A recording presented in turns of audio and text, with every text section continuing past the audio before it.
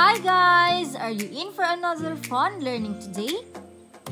Perfect! As you all know, Reiza is my name, Science Adventure is my game. What are you waiting for? Let's go!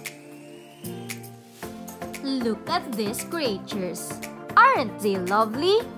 Did you know that all living organisms, regardless of size and form, are composed of cells? I bet you are now curious what cells are.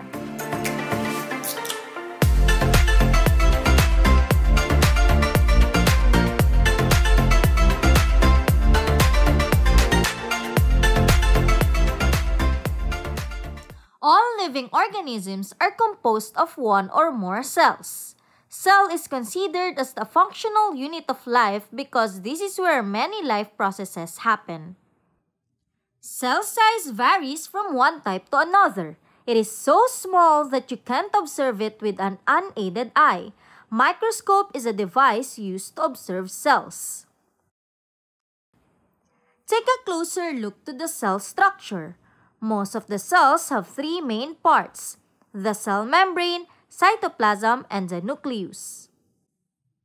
The cell membrane, also called as plasma membrane, is a thin, flexible, and semi-permeable outer covering of the cell. It is made up of two layers of phospholipids and proteins randomly scattered in the phospholipid bilayer.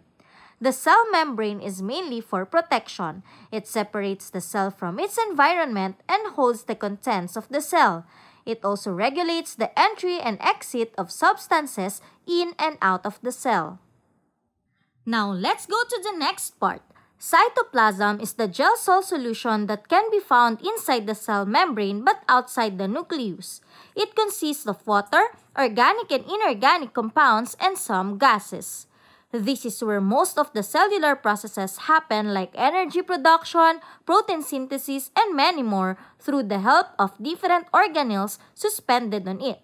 Organelles are specialized cell structures that perform specific functions.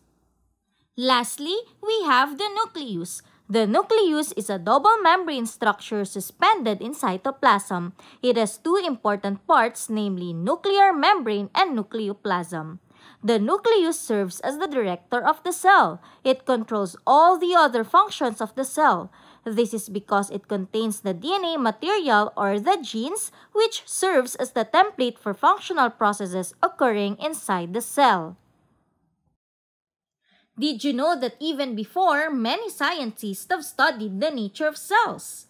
Theodor Schwann, a zoologist, and Matthias Schleiden, a botanist, formulated the cell theory based on their separate studies on animal and plant cells respectively. At present, the cell theory is summarized as follows. All living things are made up of one or more cells.